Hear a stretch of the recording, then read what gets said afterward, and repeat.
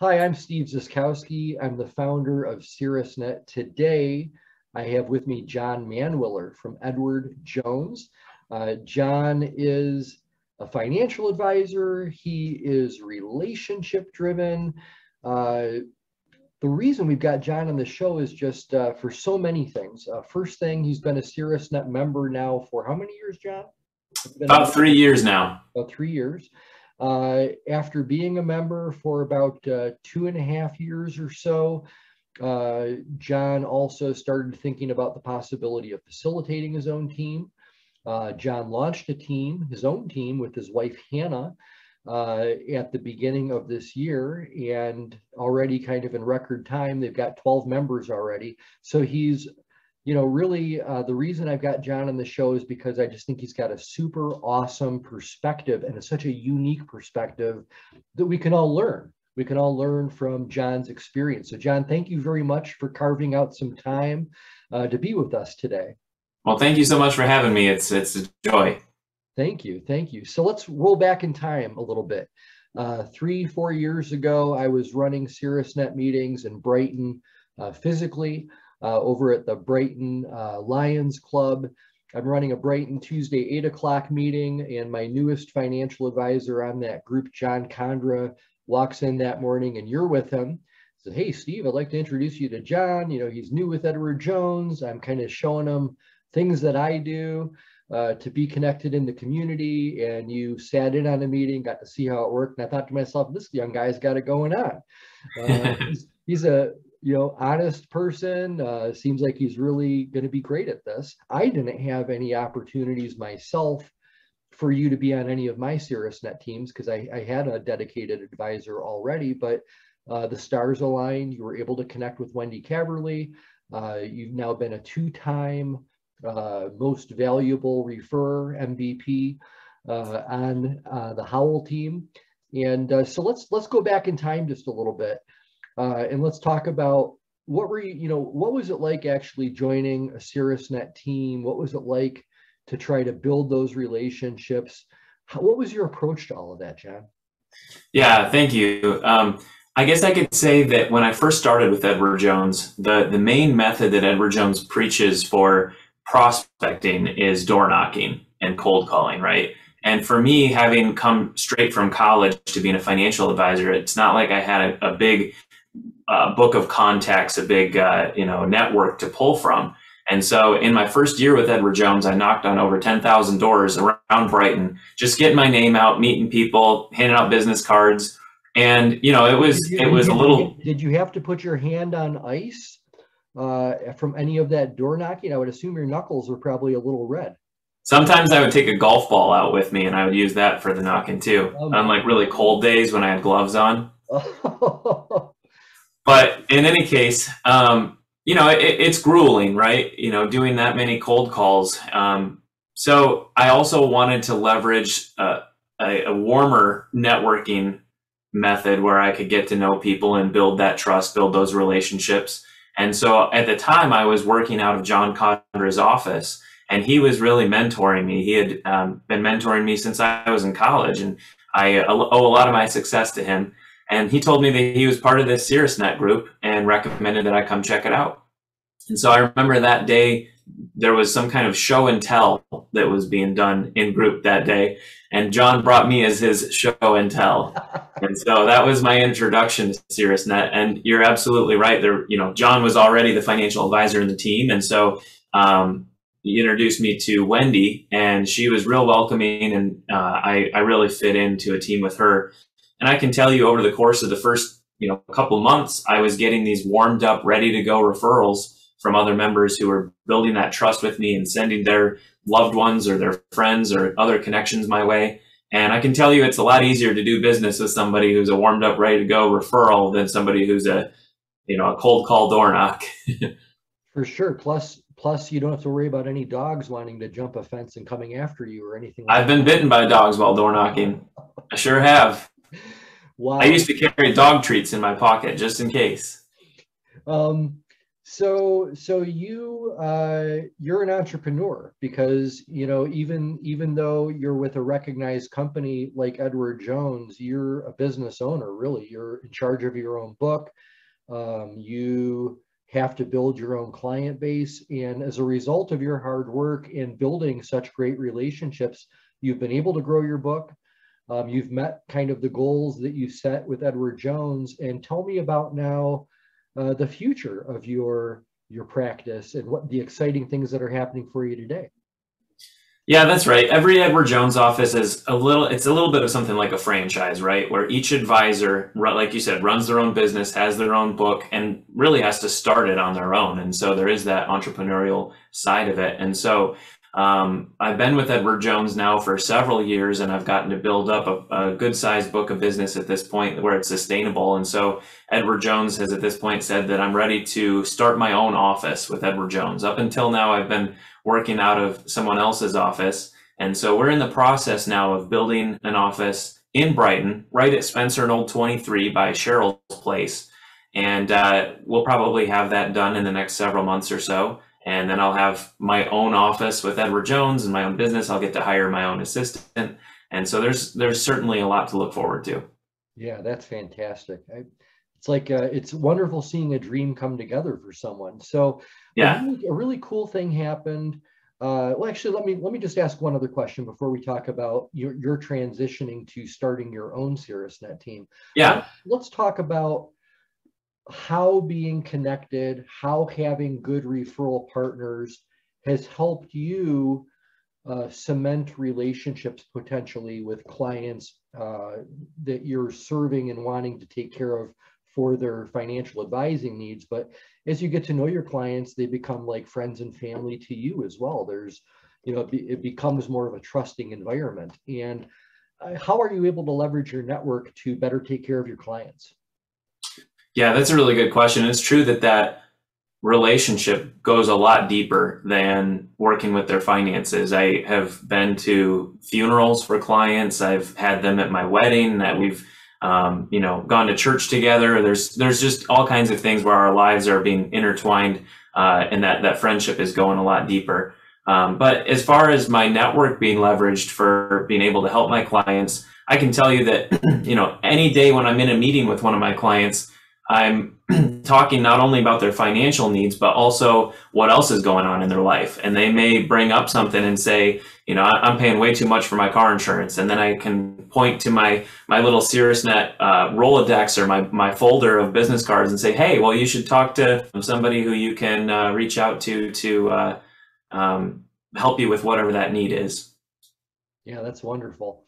And the nice thing about that too is one of the things that I love about connecting people together is all the goodwill that it creates. I feel like for myself, and I know that maybe I'm on the extreme case of it, but I really get jacked up being able to see that I had an influence some way that helped a client beyond what they were expecting from me, that allowed me to make a relationship deposit into the referral bank of other people as well too, because that's what I look at like referrals is doing. It's like making, we're talking about investing and you being a financial advisor. When I look at referrals, it's making investments in other relationships and then allowing those relationships to have time in the market where you can start compounding and really, being around to harvest the benefits of what you've done. So, and it builds a lot more trust, I think, too, with the clients, knowing that you're not only taking care of their finances, but everything else too. And then they come back and ask for more referrals down the road. And that's a really nice thing for you because you want to be somebody that is helping a lot of people. But if your clients don't know how much you want to help them, they might not take you up on your offers. Like when I used to do mortgages, I would tell my clients, don't ever in a million years hesitate to reach out to me. I'll love hearing your voice when you call. I love my clients. Yes. B, I want to be helpful. So just know that on your behalf, I invest professional development time, meeting businesses in the area. So if my clients ever have needs beyond what I can do, I've probably got the right person to help you. And people remember that. They want to get the recommendation from somebody they already trust. Yeah. That's huge. Absolutely. let's talk about one other quick question too, and that's what kind of advice would you have for somebody who's not everybody. I don't want to lead you on this, but there's an element of patience that comes from building relationships. Sometimes Yes. people are so they think they're going to join a group and just get showered with referrals. And for some people, like Jimmy Plasky, who's one of my most favorite clients that I've had in Caerusnet for a long time, it took him like 16 months to get his first financial advisory referral. But Really? since then, it's been this gigantic snowball. Yeah. But he had to kind of go through the waiting game. What advice would you have for anybody that is joining a team that has never been involved in a referral group before? Like, if you had any advice you could give a person that was going to join like a Caerusnet team, what would be the number one piece of advice you'd give them?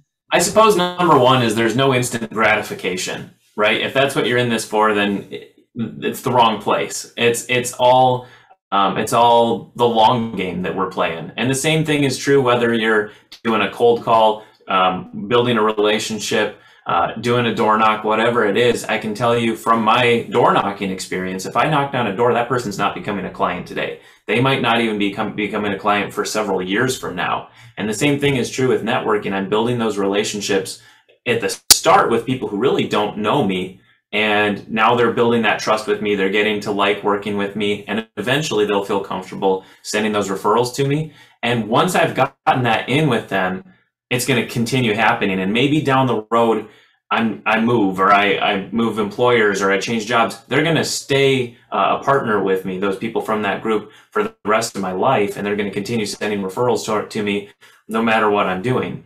So that's the first thing I would say. Secondly, what I did personally is I took a look at what is the financial investment that I'm going to make into being part of a team, right? And then I did the math and figured out how much business do I need to bring in my first year in order to make it profitable. And I said to myself, this is really going to be a 12-month commitment. I'm going to spend at least a year with Caerusnet. And if I don't bring in enough business from referrals to cover that cost, then I'll reevaluate and see if it's still worth it. And, at the end of that first year, I did the math and found that I had brought in dramatically more business from referrals than what I put into as my initial investment financially. And so that's the other thing too, is just figuring out what that break even is. That's great advice. That is really great advice. I love that it's pouring into people. It's playing the long game. It's not instant gratification. Not at all. And that's one of the things, like all of my new members, everybody, it's a 12-month commitment to get started. After the first year, all of my memberships renew month to month. And my average client's with me almost 4 years. So even though they're monthly, they don't, it's part of, for the right people, this becomes part of their life. So let's switch gears as we kind of wrap all this up. You started your own Caerusnet team with your wife, Hannah. Yes. She got the Pipsqueak Boutique in Fenton. So she's an entrepreneur like you. And how fortunate you guys both are to both be entrepreneurial, because one thing that I've seen is sometimes when you've got one person in a relationship who's the entrepreneur and the other person who holds the job down, they don't always see eye to eye on things. They're not the same level of understanding as what it's like to be in business, the joys, the struggles. So you guys are a great fit because you have that synergy together. So you and Hannah run this group together. I know you're the figurehead facilitator for it. Why did you decide to start your own Caerusnet team? And in the early stages of it right now, how do you feel it's going for you? What are you excited about? Yeah, that's a great question. And I can tell you that being entrepreneurial and having our own businesses was something that actually kind of attracted us to each other in the beginning, that ended up leading to us starting a relationship and eventually getting married. And so there's a lot of history there that I could get into another time. But as far as what got us into wanting to do Caerusnet together, like I said, I've been part of Caerusnet for the last three or so years. And at the end of each year, each team votes on who the most valuable referrer or MVP of the team was. And, it's based off of who brought the most referrals and who came to the most meetings, brought the most guests, all that kind of stuff. And so I ended up winning the MVP for my team for 2 years in a row. And so I remember having a conversation with you, Steve, and you saying, you know, you really get Caerusnet and what we're here to do, and sort of planted that seed to say, you know, it's something worth considering, facilitating a team. And so it's something that I spent a lot of time talking and praying about with Hannah. And we realized that in my business, I know a lot of more of the business side of professions. Like I knew a lot of mortgage lenders and realtors and bankers and attorneys and CPAs and things like that.